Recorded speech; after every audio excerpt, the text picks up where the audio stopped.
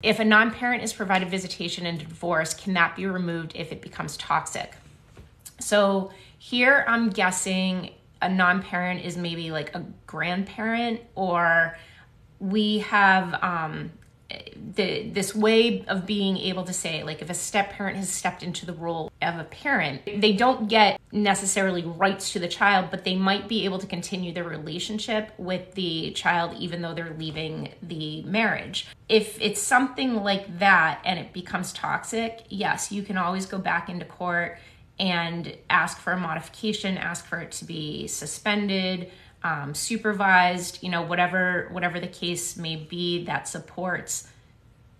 what that is. But yeah, if a non-parent, unless it's a guardianship, if the person has guardianship, then you'd have to go in and ask for the guardianship to be terminated, which is a little bit